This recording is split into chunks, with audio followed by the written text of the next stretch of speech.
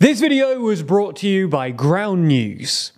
As we covered in another video, rail transport in the UK is in a bit of a mess at the moment. The whole franchising system just didn't really work out as was intended, with rail journeys costing more than they would have done when it was introduced. So it must be good news that the UK government has a project underway to try and upgrade and improve the British rail network. Modern, fast trains with new stations and infrastructure is surely a no-brainer, and something that few people will complain about, right? Well, provided that it doesn't cost too much and the project is well managed, then yes, probably. But this project we're going to talk about today hasn't been well run.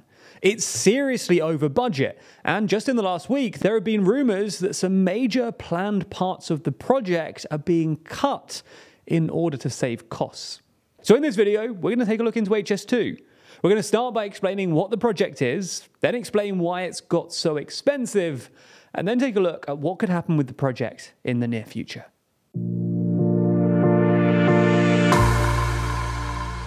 To begin explaining what HS2 is, we ought to explain what HS1 is first. HS1 is the UK's first high-speed rail route, connecting London to the port of Dover, and ultimately connecting onto the French high-speed rail network, and resulting in a fully high-speed rail journey for passengers on the Eurostar.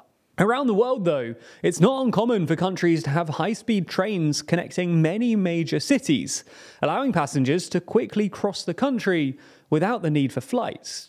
Here in the UK, though, HS1 remains the only fully functional high-speed rail connection in the country. So, in 2010, the Labour government proposed a new Y-shaped HS2 route, which would connect Leeds and Manchester to London. This was then endorsed by the Conservative Lib Dem coalition that came into power later the same year. With political approval, all was on track for this new rail route, which would see trains running at about 400 kilometers per hour, or about 250 miles per hour. And as well as just going fast, would also take pressure off commuter trains, as currently both commuter and express trains run on the same lines.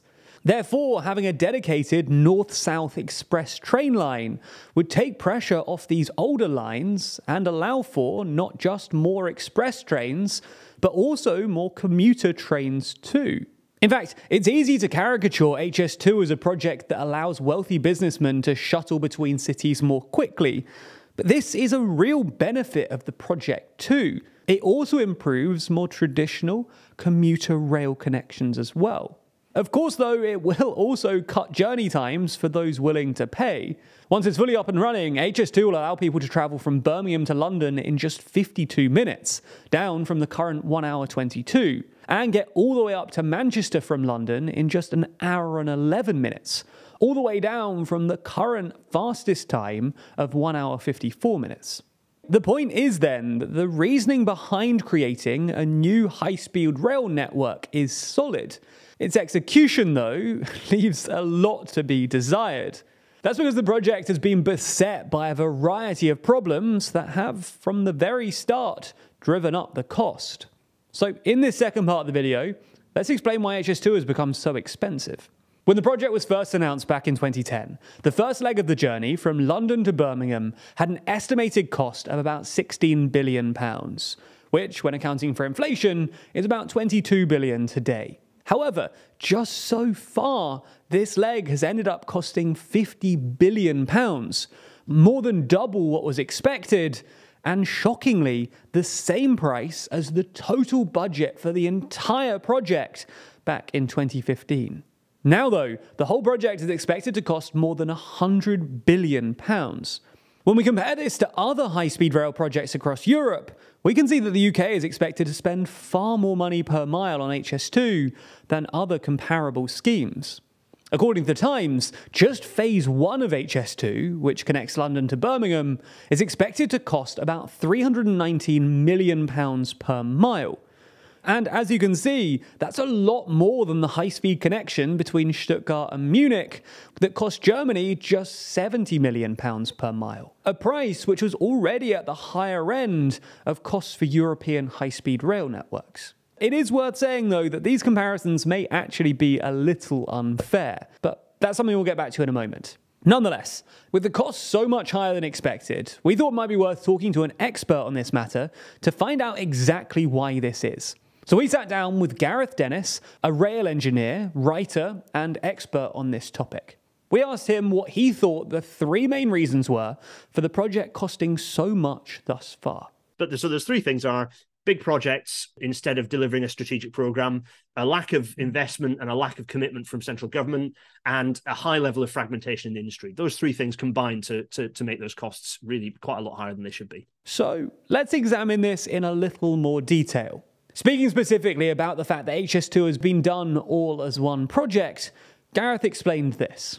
That in the UK, we have an obsession, a fixation with big projects and not delivering strategic programs. So most other high-speed rail projects in Europe, you don't deliver the whole thing from big station to big station as one project. There will be a big station remodeling project. That'll be its own thing. You'll then build a bit of high-speed line, and that's the thing that people are comparing to HS2, which is just the fairly simple, frankly, bit of high-speed line running through the countryside.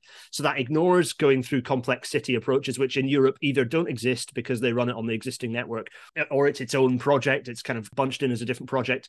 A way to get around that is rather than going, we're delivering this whole big project and it's called HS2, you'd go, well, we're delivering this section, which is from the southern end of the West Midlands through to the northern end of London. That's its own contract. That's being delivered as a thing. We're delivering Euston Station upgrade as one project, and all of these bits and pieces all stitched together. And as a result of that, by not delivering a program of work, by delivering it as one big hit, you end up with a very high unit rate, a high cost per mile. So that's number one. Moving on to his second reason, Gareth explained more about why he thought the government's lack of commitment to the project was one of the reasons it's ended up costing so much. Generally in the UK, we just have a low level of commitment to big infrastructure anyway. We don't spend enough on big strategic transport projects. Crossrail is the only other one that's going on before that, High Speed 1. We just don't deliver this work at enough scale. We do a big hit project and then we do nothing for a decade. We don't deliver enough of this type of work, and we should be delivering more of it. And as a result of that, the supply chain is not the right shape, not the right size. And that lack of government commitment means that prices will be higher, and that accounts for a substantial amount of the extra cost. And finally, Gareth explains more about the fragmentation in the construction industry, his third reason as to why HS2 has cost more than expected. Rather than relying on a series of large contractors who kind of do a lot of the work in-house, we have a huge number of SMEs, of small and medium enterprises that deliver little bits and pieces of the work, which means that we have to employ lots of lawyers to manage those contracts. It's difficult to get the right skills in the right place. As a result of that huge fragmentation, again, that adds as much as 20% extra onto construction project costs. Now, these three setbacks haven't done wonders for the project, and it's fair to say that there's some public pushback in regards to the spiralling costs and delayed delivery time. However, as we saw with Crossrail in London, it's not particularly uncommon to see projects like this go over budget and get delayed. So we asked Gareth whether, with all of this in mind, he still thinks the project is worth both the wait and the cash. Absolutely, yeah. I mean, ultimately, the cost of all of those other upgrades is also only increasing. So even the alternatives, which, by the way, would deliver only a tiny fraction of the benefit that HS2 would, all of those are getting much more expensive anyway. And they were, to be honest, more expensive than HS2 to start with. The reality is the most efficient and effective way to deliver a massive upgrade of our rail network and a massive increase in capacity of our existing rail network is to build these new high-speed lines to segregate that traffic.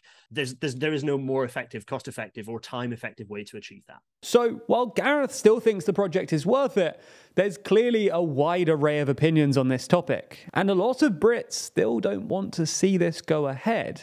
There's strong opinions on both sides of this debate, but one way you can cut through bias like this is by using Ground News. Ground News was created to give you access to as many diverse perspectives as possible. That makes Ground News a website and app which can help you actively burst your media bubble. It lets you compare how breaking news stories are being covered across the political spectrum. For every news story, you can see the number of sources reporting, as well as the political bias of those sources.